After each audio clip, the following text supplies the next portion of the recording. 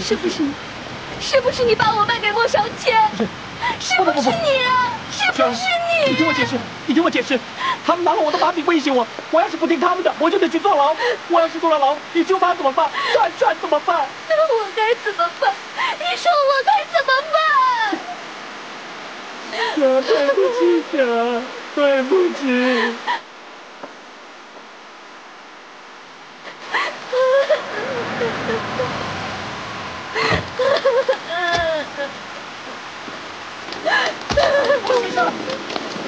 回家，走。我回去。不行，别这样，你闭嘴。跟我回家。跟我回家，回家。我不。走啊！你放开我！同学，快退吧。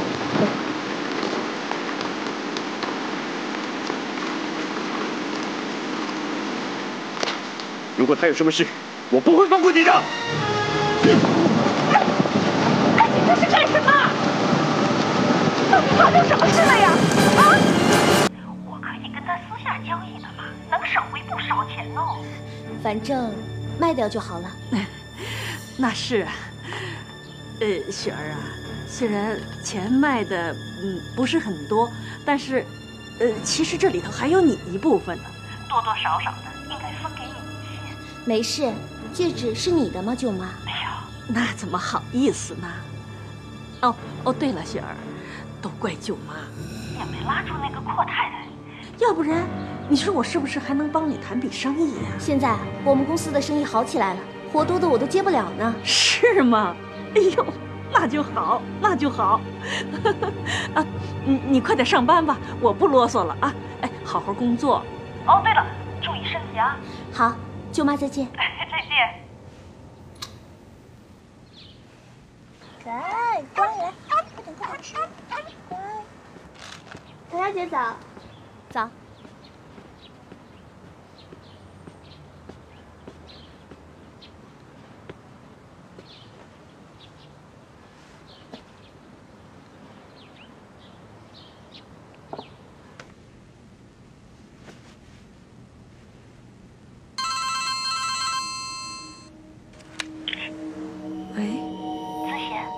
是我，对不起打扰你了。我想问一下，萧山那边有消息了吗？前2天我就想打电话给你的，可我想，你大概也不太喜欢听到我的声音，所以他又打电话回来，说没事，过几天就回来。他在哪里？他不肯说。那他还好吗？还好吧。哦，那就好。那我不打扰你了。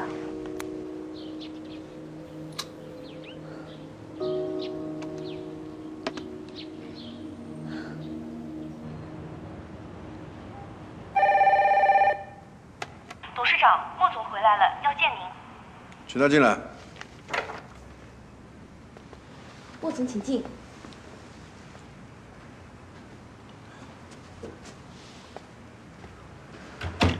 莫总，坐。刚下飞机啊？是啊。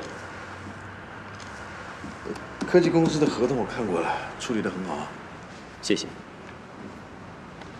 还有那个专案执行计划书，您看了吗？正在看。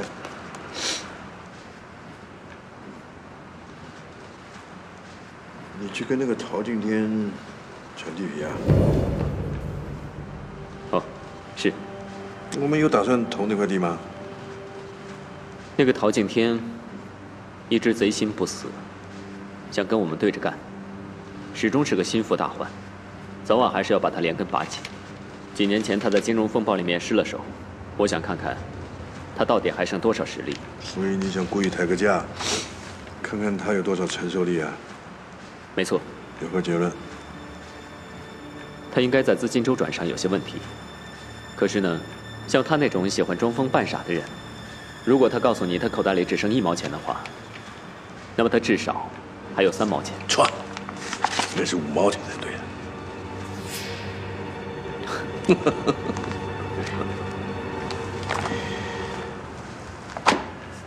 海南那个项目，你知道陶敬天也是我们的对手吗？不过您放心，海南那边有何姐在跟进，我相信她可以对付陶敬天。何姐是很能干，不过还是你去把关吧。啊，这两天你安排一下时间，带着文浩一起到海南去盯着那个项目。好的。哎，还有事吗？哦，没事了。那我先去忙。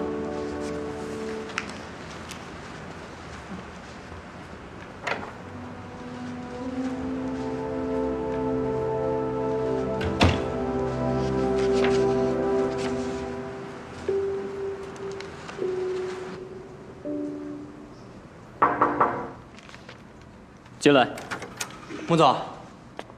坐。穆总让我和你一块去海南。我跟陶敬天交手的事，他已经知道了。我一点也不意外。我也是，他怎么可能不知道呢？他有怀疑吗？反正他从来就没有相信过我，要不然，怎么让你跟我去呢？他是让我盯着你，说到底还是怀疑你了。这样更好，让他以为。只要他随便亮一亮剑，我就乖乖的在他掌控之内。说的也是啊。对不起啊，把你拉进这趟浑水里面。是你给我一个报恩的机会才对。那我们明天出发？不，明天你先去，我不急。对，让海南那边的人以为你态度傲慢。这样我们的计划才更容易成功。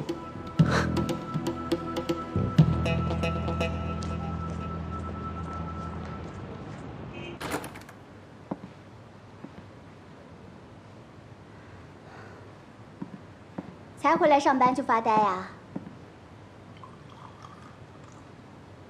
有什么心事你跟我说。萧山不见了，怎么回事？他姥姥去世了，他很伤心，躲起来不肯见人，都好几天了。是林子贤告诉我的。那报警了吗？没那么严重。今早，萧山终于给他打过电话了，说过几天就回来了。他现在在哪儿？他没跟林子贤说。你是不是想去找他？你说，我应该去吗？你既然有男朋友了，为什么还放不下萧山呢？他父母是外交官，常年在国外。他又是姥姥一手。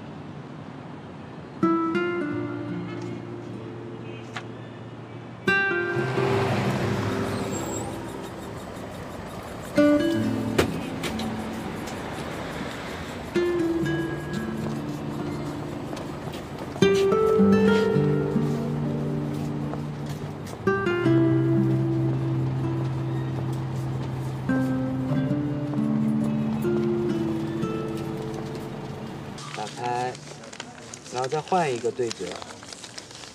不会折。我不是这个。不是这样。是不是这样的？你把它整过来。什么？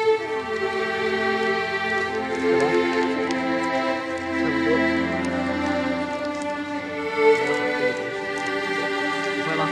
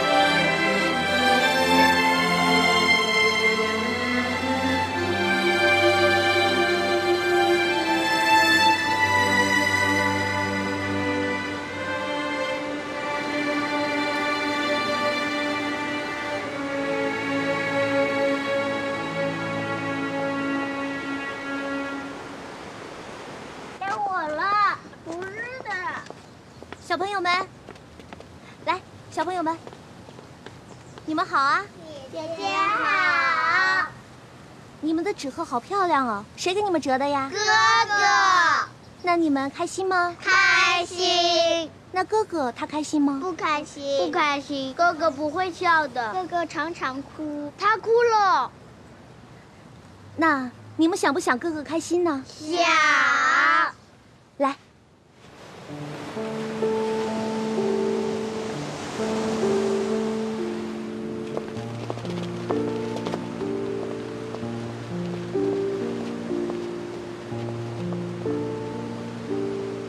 你们看到那个哥哥没有？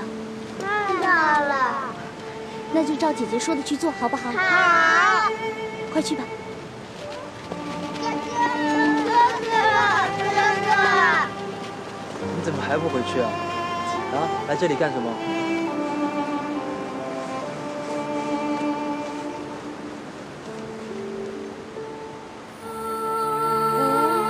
不要悲伤。我会在你身边，好棒！再来一次，好不好？好。不要悲伤，我会在你身边。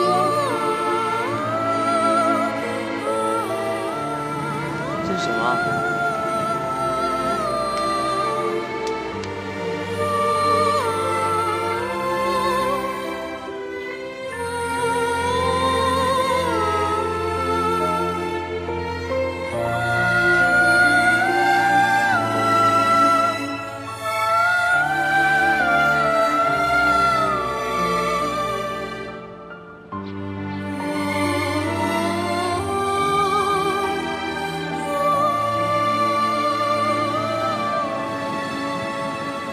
谁教你们的？一个姐姐。姐姐呢？在那儿。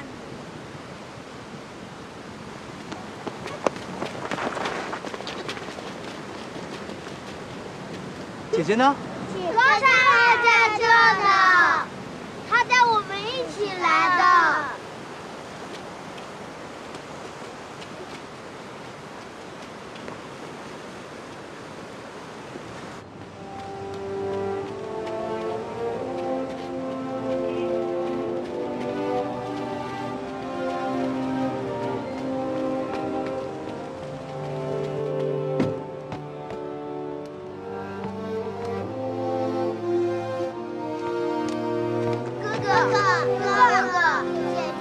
姐姐呢？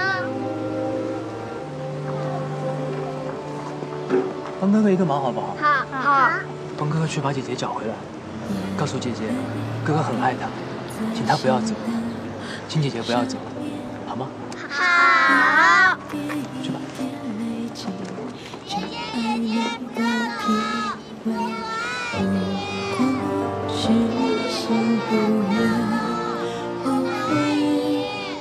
这是种幸福啊，还是种宿醉？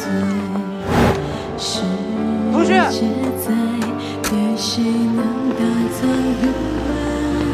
总让我在心里天天喊你千万遍，在梦。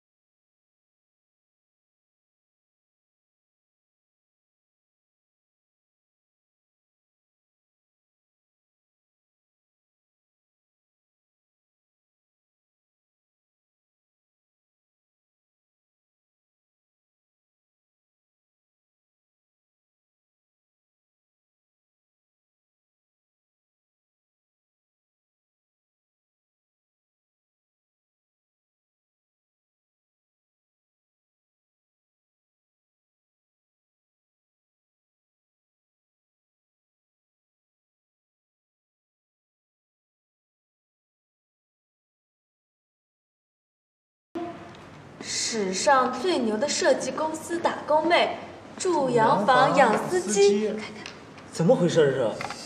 同雪？你说这是同雪这当然是了，才会有错嘛。哎，这男的是谁呀？怎么看不清楚？你别管那男的是谁了，肯定是有钱呗。对，你看他这脖子上这项链，我感觉这是今年巴黎首饰会的最新款，这起码得是名家设计的，值100多万呢。哇，你看，他手上拿的那个包，我做梦都想买一个呢。你做梦去吧。不是同学哪来的钱呀？哎呀，她男人有就行了呀。你是说她被男的包养了？不可能吧？有可能。这个是。大家早上好，围在一起干什么？又在八卦什么呀？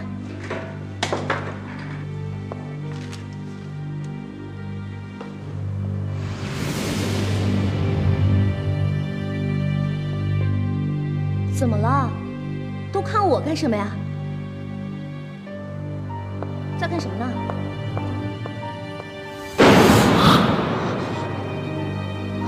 怎么会这样？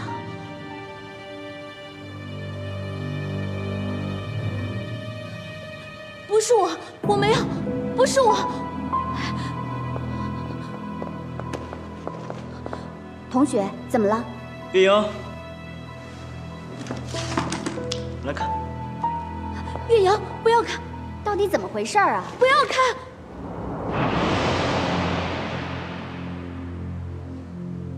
这谁发的照片啊？不知道。我还以为是怎么了呢？人家有个有钱的男朋友，怕什么呀？他们俩在一起已经很多年了，她男朋友我也见过的。原来是这样啊，吓得我们呀！哎，发照片的人也太缺德了啊，把我们家同学给凶成这样。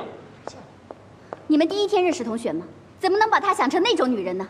她要真的被富豪包养的话，还至于天天上班挨金总的骂，受客户的气吗？好了，一场误会啊！大家不要理这照片了，工作啊！同学，对不起啊。同学，你别怕，你抖什么呀？理直气壮。你别理他们，一帮无聊的长舌妇。走，咱们去工地开工去。你别怕，交个有钱的男朋友又不是你的错。再说了，他们这属于触犯个人隐私，可以要求版主把照片删除的。是谁？是谁把这些照片放到网上去的呢？你到底得罪谁了？我没有啊。你看你的手还在抖呢，你冷静一点，冷静。也不知道谁这么无聊，会不会是穆振飞？他不会是他，不会是他。你怎么知道不是他？他什么事干不出来？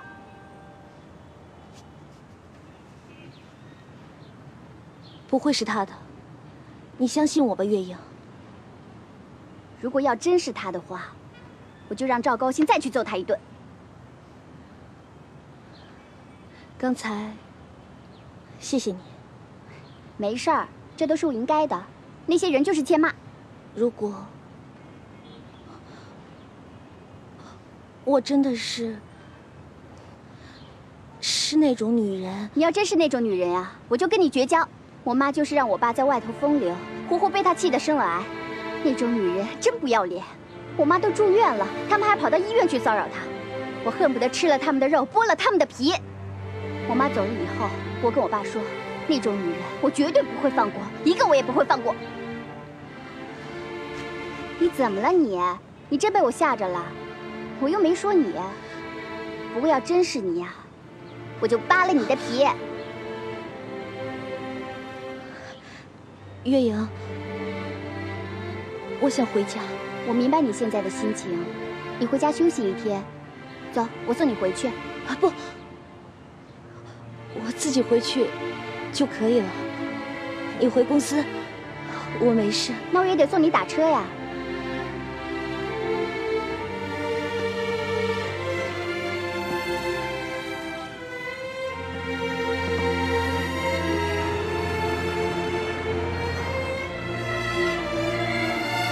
本台消息，受今年第6号台风影响，今天白天我市大部分地区将有大暴雨，局部地区有有特大暴雨，请有关部门做好防范措施。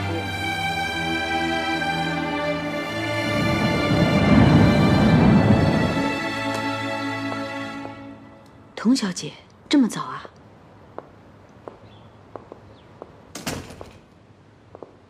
童小姐，您脸色很苍白啊，哪里不舒服吗？要不要我让老马陪您去医院？莫先生呢？在书房吗？莫先生昨天已经走了。您怎么了？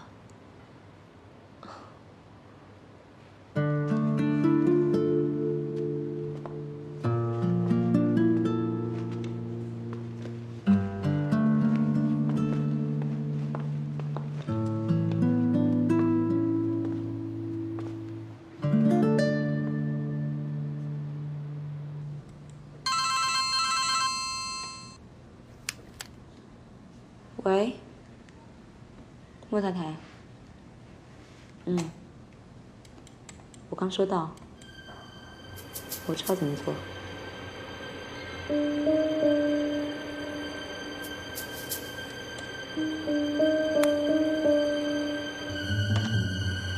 哎，你看这下跟他妈说，超懂了。不会吧？我早就知道那刘润在撒谎，什么谈男朋友呀？那你说是不是他们自己？说不准他自己还占几便宜。哎，吵什么呢啊？发你们薪水都是喝茶聊天的，是不是？工作量不饱和是不是？啊，别怪！这什么呀？这是？啊？怎么会这样啊？哎，月莹，来，同学呢？又怎么了？你们又在看那些照片啊？你看看这是啊？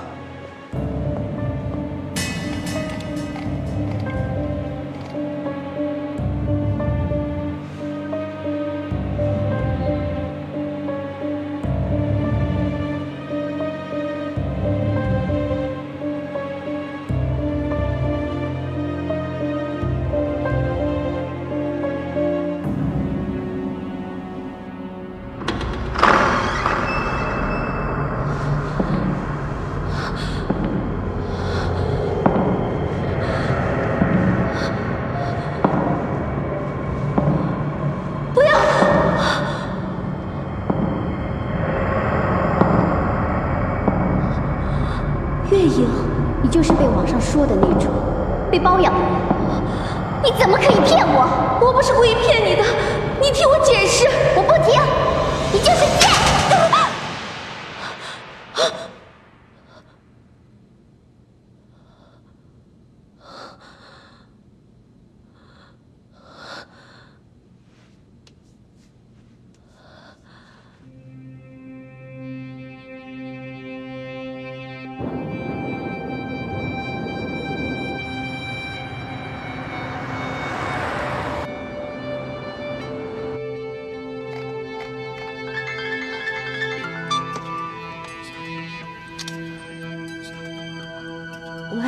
同学，你在哪儿啊？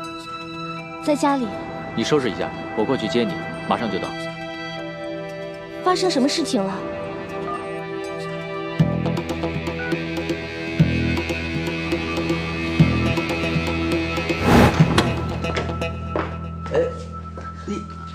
对不起，汪总，穆先生他想见您，可我已经说了您不在，请他到会客室等。但是，等，你去吧。原来是振飞少爷，你好，你好。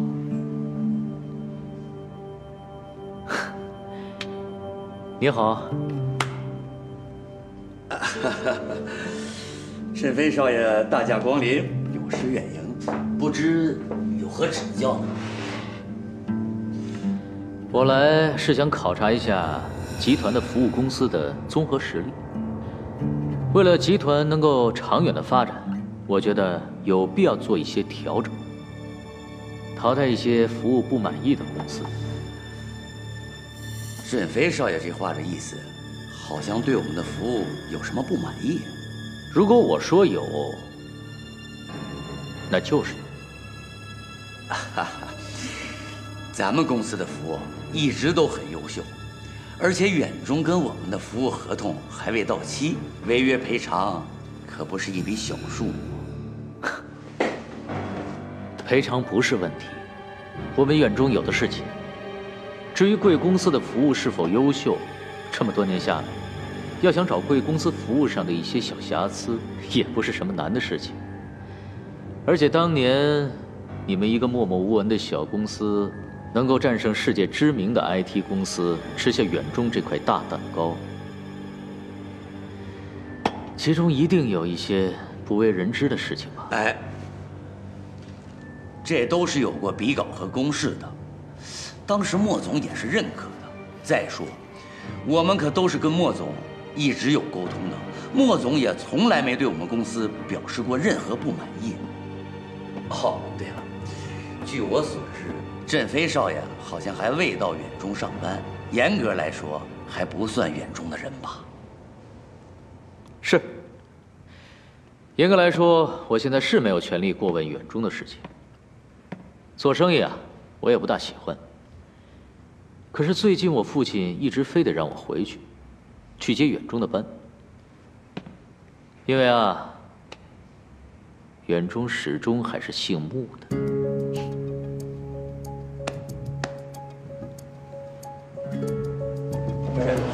振飞少爷，你要说什么，你就说吧。说真话。什么真话？是关于一个叫童雪的女孩。你的好朋友姜伟是她的舅舅，当年你设局陷害，骗她去给你女儿补课，你还记得吧？看我这问题问的，真是够笨的。你怎么可能不记得？当年你正是因为这件事情才攀上了莫少谦，从此平步青云，对吧？不，你要是因为这件事而来，你应该问的人不是我，而是你姐夫。我只想问你一句话：童雪的舅舅，也就是姜伟，他是否知情？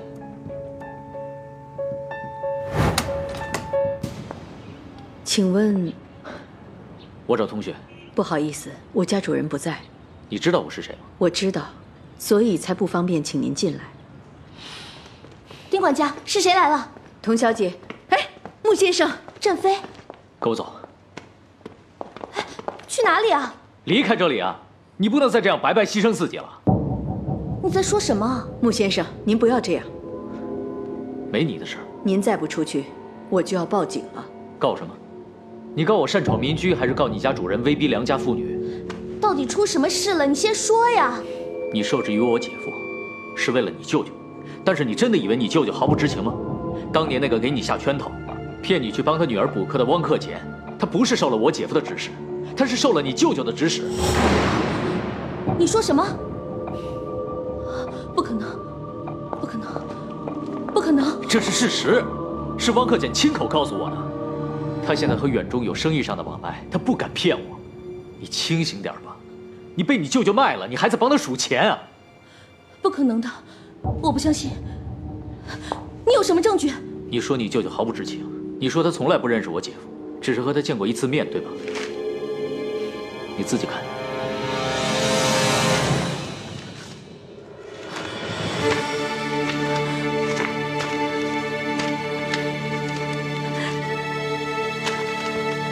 不可能的，不可能的。他为什么要这么做？为了他自己啊，傻瓜。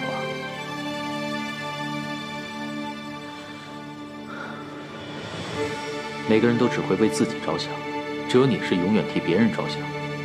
你要是还不相信我的话，我可以带你去找他当面对质。不可能的，不会是这样的。同学，走吧。你这样做不值得。童小姐，不如等莫先生回来再说吧。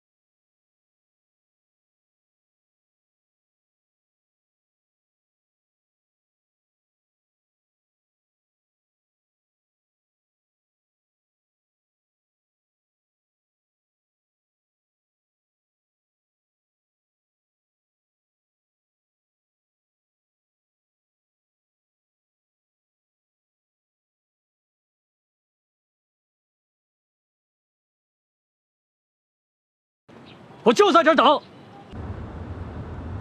喂，什么事？莫先生，不好了，童小姐走了。现在怎么办？还有，穆少爷现在在门口等您呢。老马，掉头。好。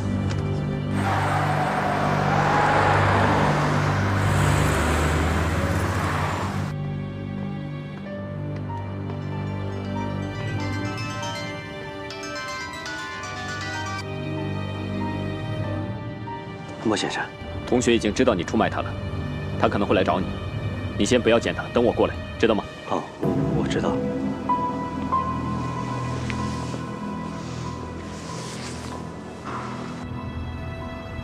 老马，快！哎。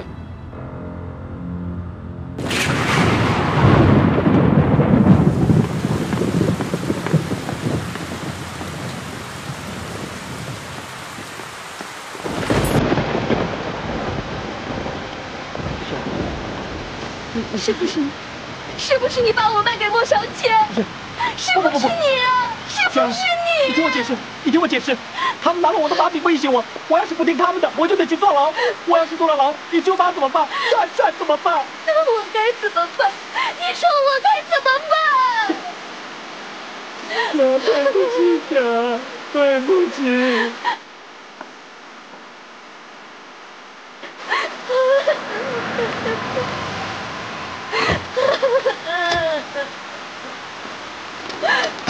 莫先生，回家，走。不行，别这样，你闭嘴。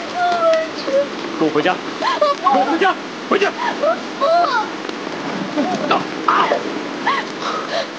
你放开我！同学，快退！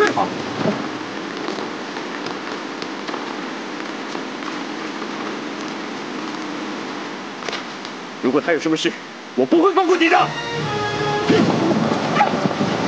你这是干什么？到底发生什么事了呀？啊？发生什么事了？张伟，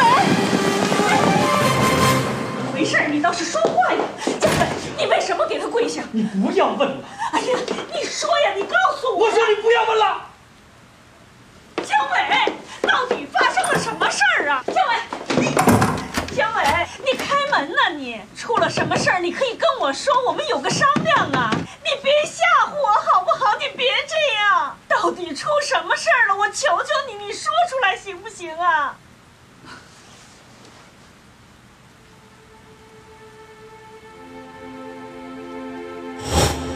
这不等于是想让我把雪儿卖给你吗？一命换一命本来就很公道，更何况不是用命来换。我保证你的外甥女以后比你吃得更饱，穿得更暖。那你的意思是说，还得让我去说服她，让她跟了你？如果那么简单直接，还有什么好玩的？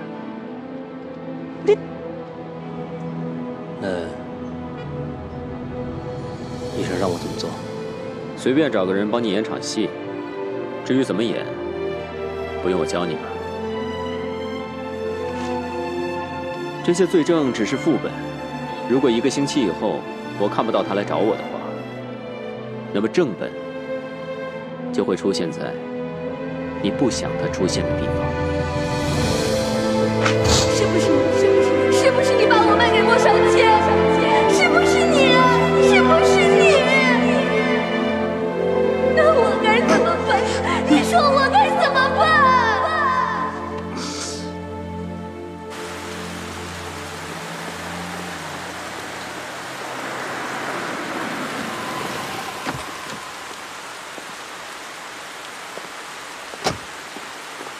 对不起，莫先生，童小姐上了一辆出租车，我没追上她。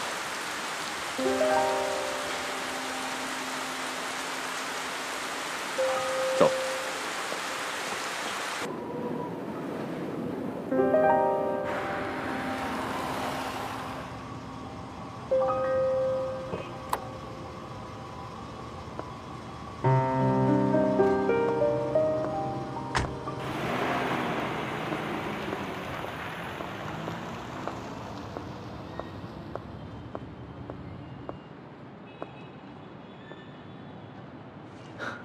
你是？10年前我们见过面，在木家。哦，那我是该叫您蒋教授还是莫老太太呢？都可以。莫老太太好。你怎么会坐在这儿？您儿子的管家不让我进，所以我只好在这儿等您儿子回来了。是为了同学。你也认识同学？嗯，我也知道大概发生了什么事儿。少谦打电话给我，我才赶过来看看。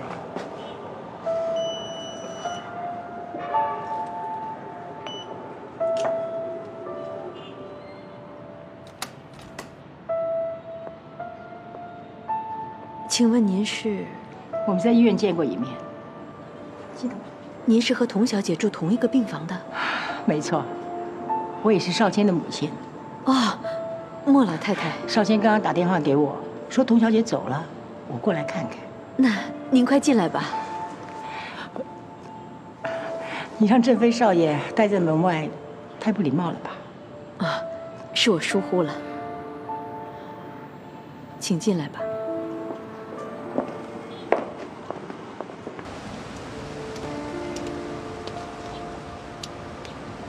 怎么办？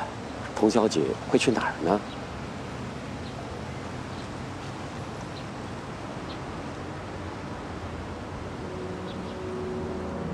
你不要怪我，是你的小舅子出卖了你的女儿，你们一家人都应该死。你的女儿是替你来还债的。莫先生，我们还是先回去吧。我这个做母亲的，实在是教子无方。这个也不好说。穆莫两家结为姻亲已经10年了，晚辈却只见过莫老太太一面。我姐夫本身就是一个藏得很深的人，莫老太太你就更是云里雾里了。你看他藏得深，可是在我眼里，他不过是个孩子。是，儿子嘛，都是自家的好。任凭儿子再怎么大奸大恶，在母亲的眼里都是天真无邪的孩子。没错，在我这个母亲眼中，少谦仍然是个孩子。可是你父亲呢？依我看，在你还是小孩的时候，他就急着把你当大人看待，对不对？童年生活过得不太愉快的孩子，长大了以后不是太任性，就是太理性。少谦也许比你精明，可是你却比他理性得多。那你一定是看错人了。我今天都做出了这样的事情，难道还不算任性吗？不是任性，是你有一颗锄强扶弱的心。莫老太太，请恕我直言，为什么您一直隐藏着自己的身份来接近同学呢？如果他知道我的身份，还肯让我接近他吗？放心吧，我和你一样，不会伤害他的。是，也不劳您出手了，有姐夫一个人足够了。依你看，是少谦虐同学，还是同学虐少谦？什么意思？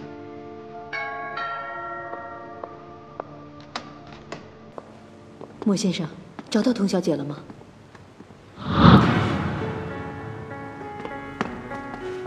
你为什么要这样做？你又为什么这么做？你为什么要逼害他？他对你到底有什么意义？我凭什么要告诉你？就凭你10年来一直冷落我姐姐，我依然诚心诚意地叫你一声姐夫。我姓莫，你姓穆，我们之间没必要诚心诚意。那好啊，那我就更加问心无愧了。我把真相告诉他，他就再也不会受你的牵制了。你以为我瞒着他，是为了困住他？那你是为了什么？我没必要告诉你。我也不想知道，我只知道他今后再也不用受你的牵制了。他现在失踪了，无家可归了。这样的结局，对他有好处吗？再怎么无家可归，也比留在这儿强。至少他不用再蒙在鼓里，他也不用再做无谓的牺牲。今后的路怎么走，就像他自己讲，让他自己选择。你这样是不负责任。我只是做了我觉得正确的事，我做错了吗？你说。你以为你做了好事？你是好心做坏事。这里不欢迎你，马上离开。告辞。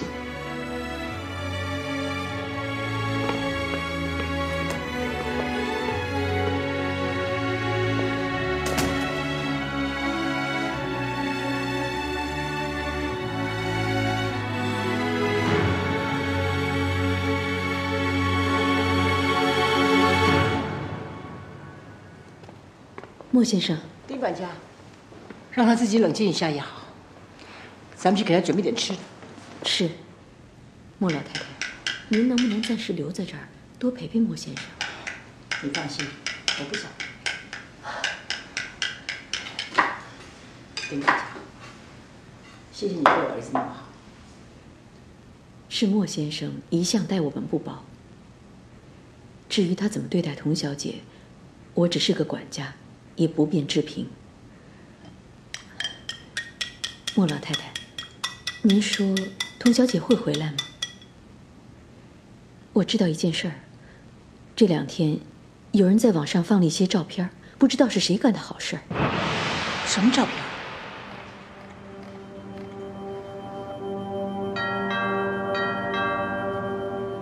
小雨，开门。来了。哎呀，童小姐，你怎么了？没带伞啊？快进来，我给你泡杯水。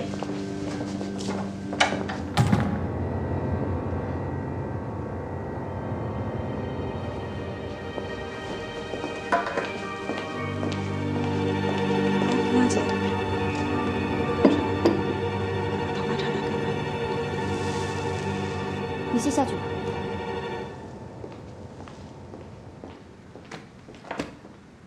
网上说的是真的吗？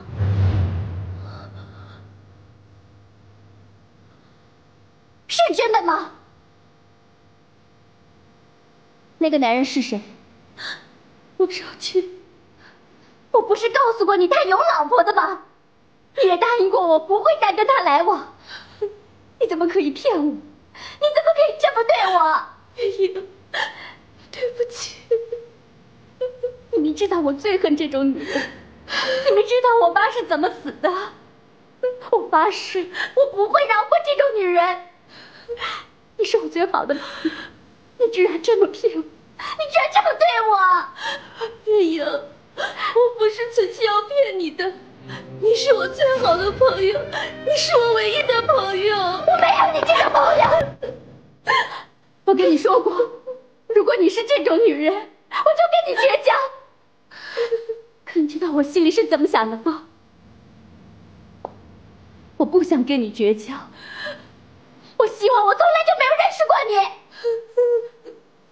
对不起，对不起，我不要听你的对不起，我不要再看到你，你走。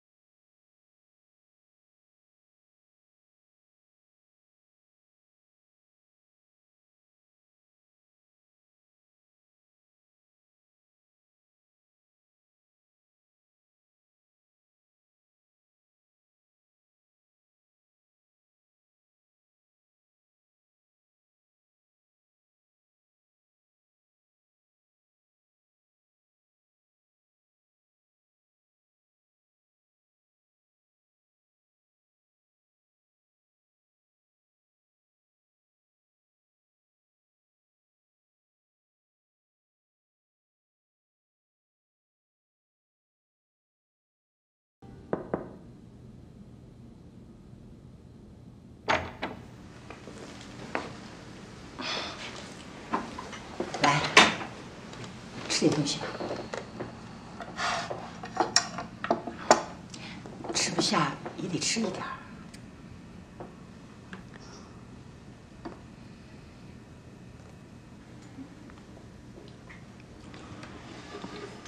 我想问你一个问题：你对同学下套的事儿，我知道，之前你跟我提过。可是他舅舅也有份下套，我倒是今天才知道，为什么？什么为什么？根本不需要他舅舅出手，你已经可以让他就范了，何苦还要拖他舅舅下水呢？是不是你想让他尝尝被出卖的滋味？既然你留了这么一手，想要打击他，那为什么到现在还不肯把真相告诉他呢？而当郑飞告诉他真相的时候，你又这么生气，这么着急？因为我不高兴，从别人的口中告诉他。我看这应该不是真正的原因吧？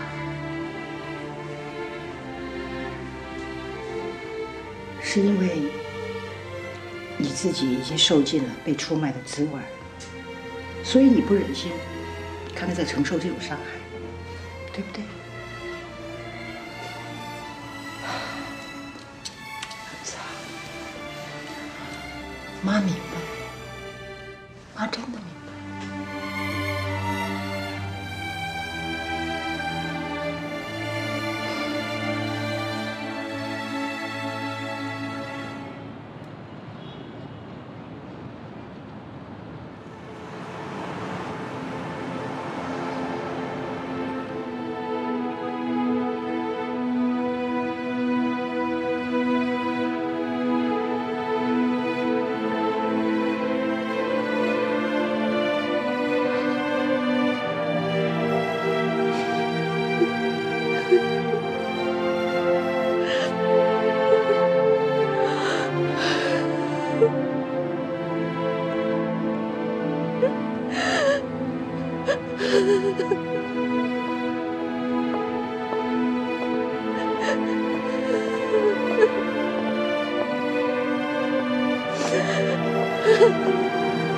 小姐，你没事吧？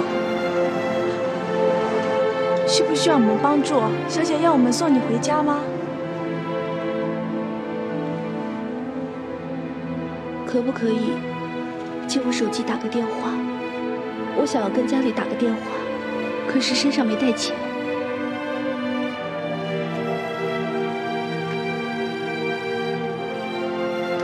谢谢。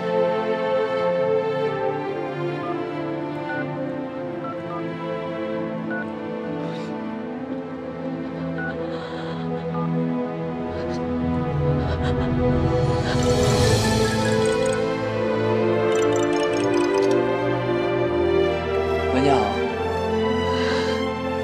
喂，你好，哪位？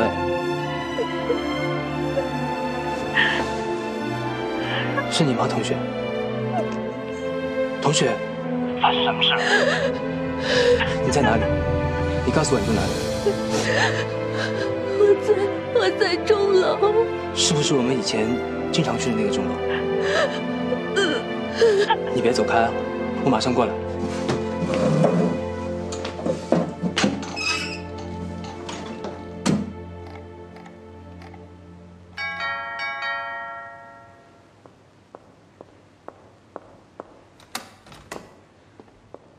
老马，怎么样？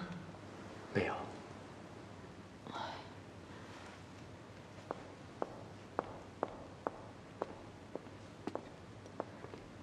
莫老太太，已经很晚了，要不您先去休息，我和老马会守在这儿。如果童小姐回来，又或者莫先生有什么，我再叫醒您。老马，准备车，我想再去找一找。我这就准备车。少谦，我陪你去。妈，不用了，早点休息，老马陪着我就行了。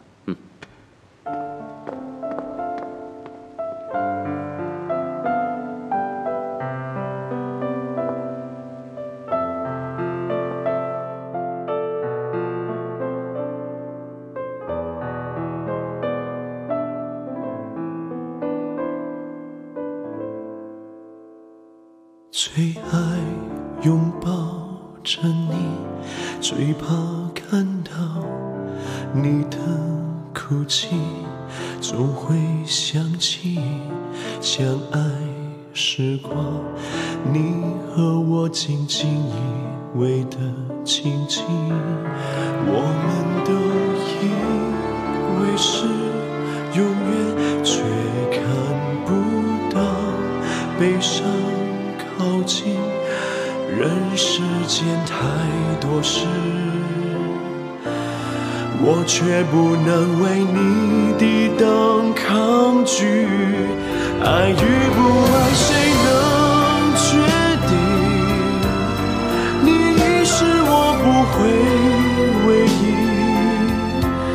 千山远万水的飞翔，却回不去你的心里。我该如何去挽留你？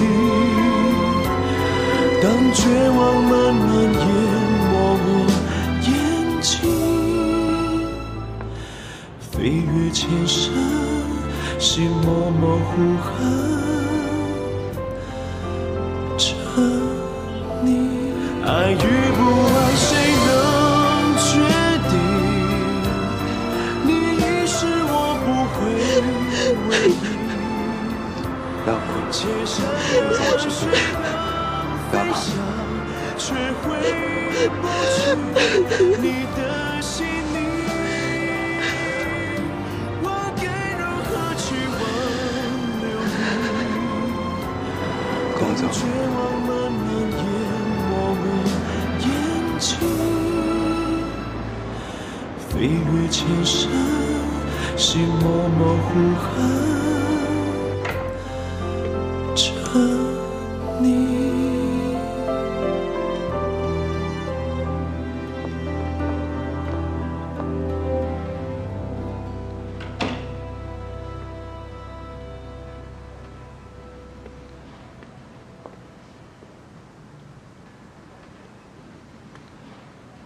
去洗把脸吧。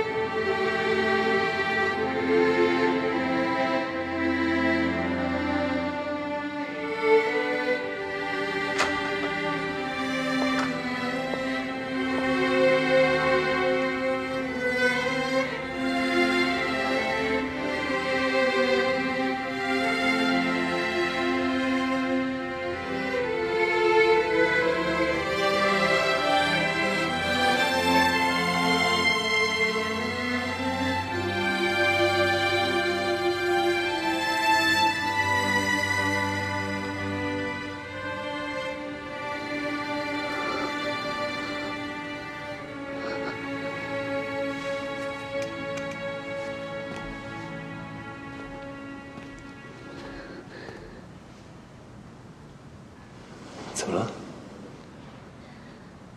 没什么，只是从来没有见过你抽烟。我很少抽烟，偶尔抽抽。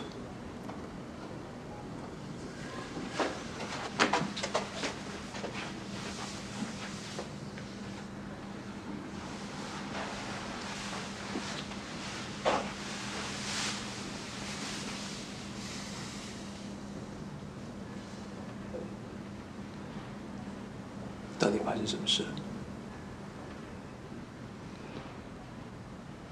秀山，带我走好不好？随便去哪里都可以。好。不过，先给你去买点吃的，吃完我们就走。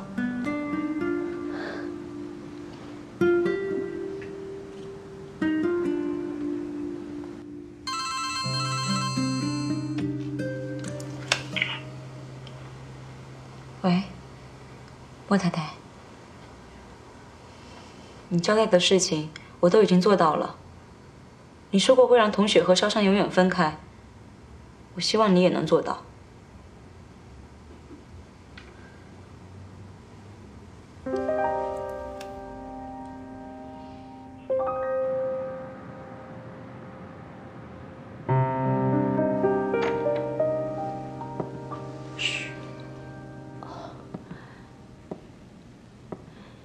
莫先生睡着了，我给他喝了杯牛奶，里面放了半颗安眠药。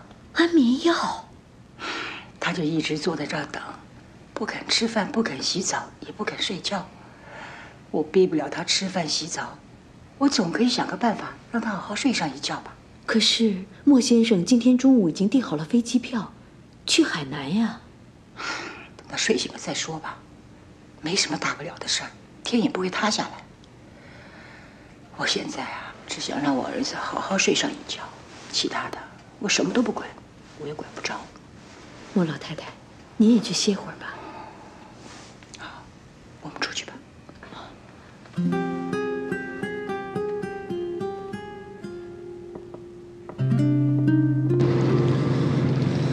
怎么了？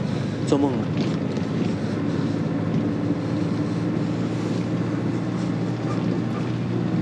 睡吧。到站了，我叫你。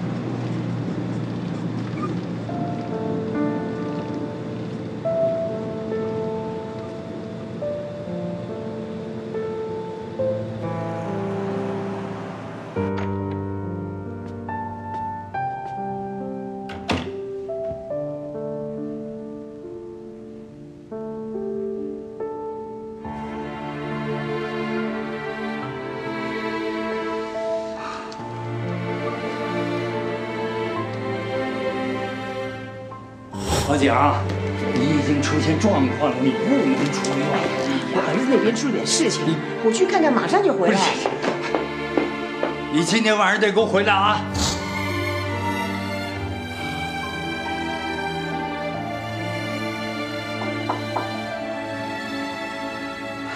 请进。莫老太太，您也喝杯牛奶吧，喝了好睡得安稳一些。谢谢啊。那些照片还在网上闹哄哄的呢，不知道是些什么人干的，怎么那么缺德？本来就是我儿子先做了缺德的事儿。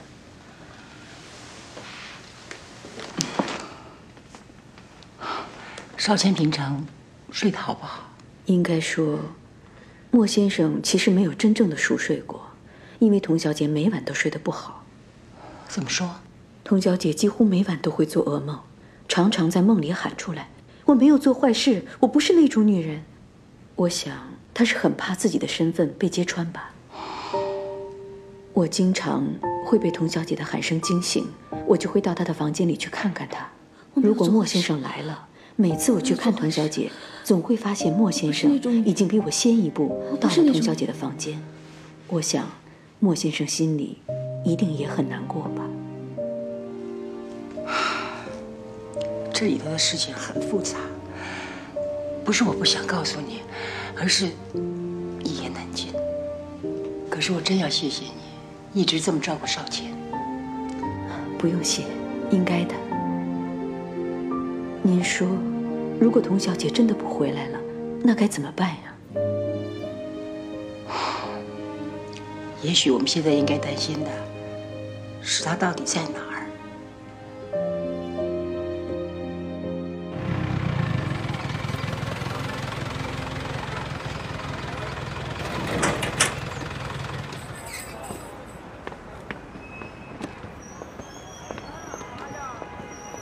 同学，同学，我们到了。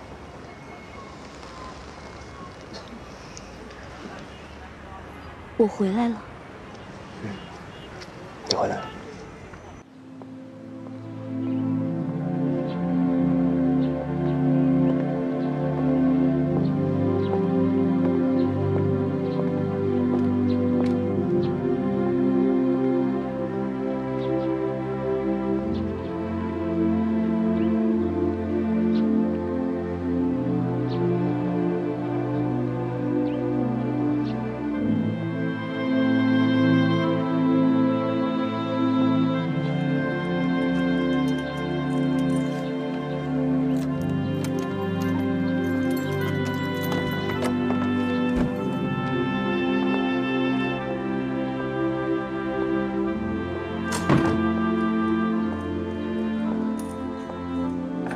我是真的回来了吗？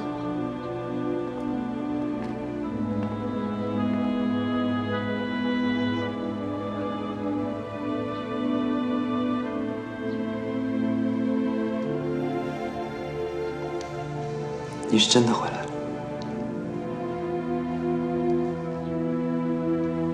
罗伯，要不要吃点东西？再睡一会儿吧。你不问我发生什么事情了吗？不急，等你睡醒了再告诉我。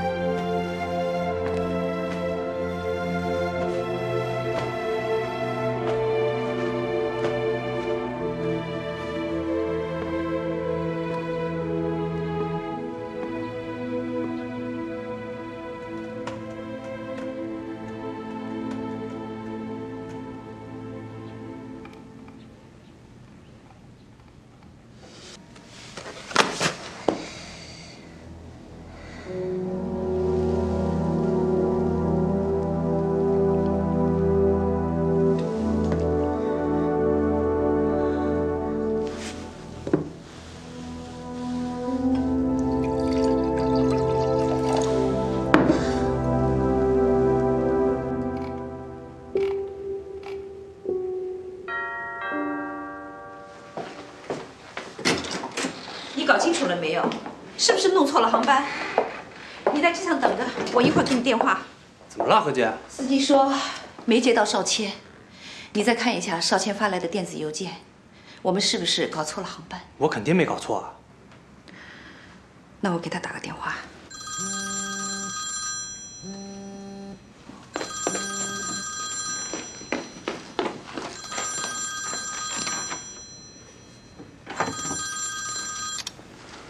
喂，请问莫少谦在吗？是小何吗？是啊，您是？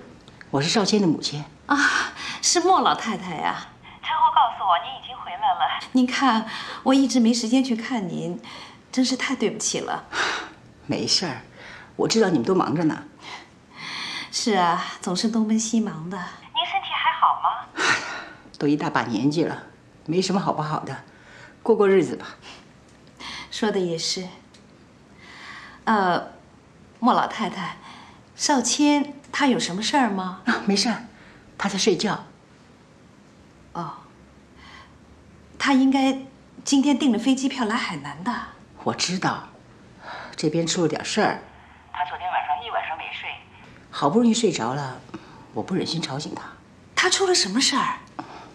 一点小事儿。要不等他睡醒了再看着吧。反正晚上也有班机嘛。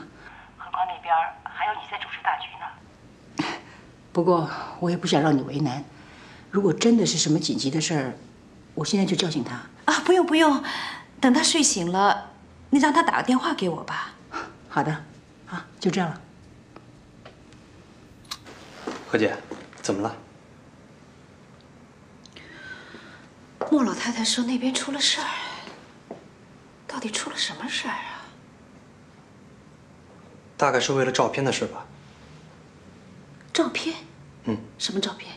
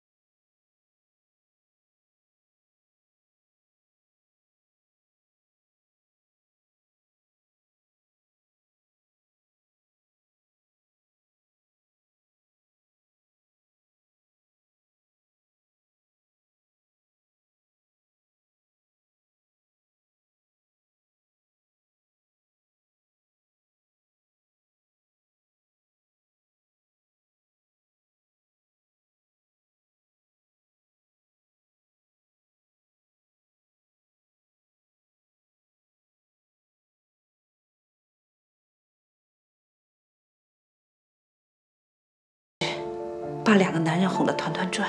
莫总做事情向来有他的原因的。我就知道你崇拜她。这个女人现在在哪儿？我也不知道。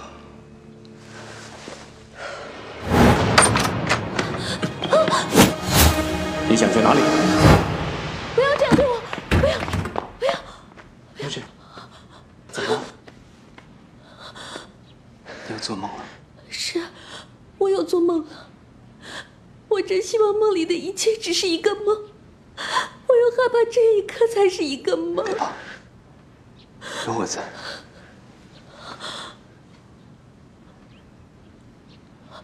我要走了。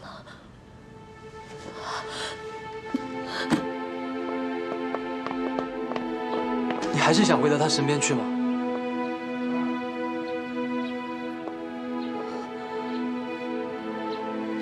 以前我一直以为你和穆振飞在谈恋爱，其实网上的事过几天就会过去。你男朋友一定不是个普通的人，他一定会想办法平息这种议论，所以你不用太着急。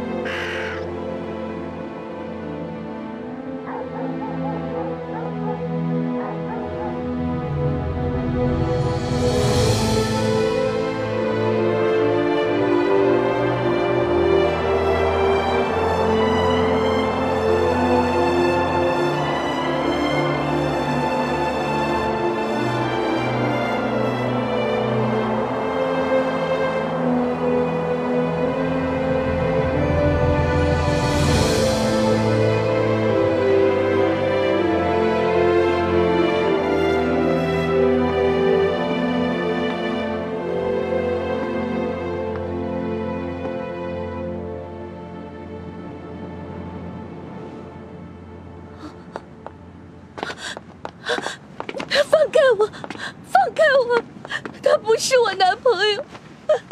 我是一个道德败坏的女人，我破坏别人的家庭，所有人都知道我是为了钱。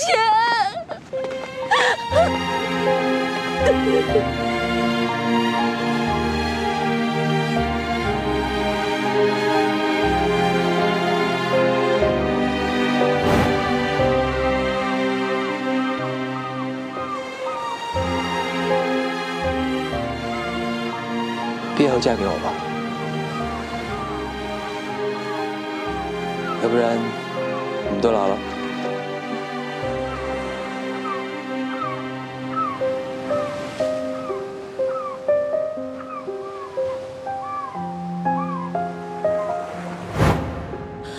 我以为你再也不理我了。不，同学，这辈子我都不会再离开你。不要再离开我，我爱你。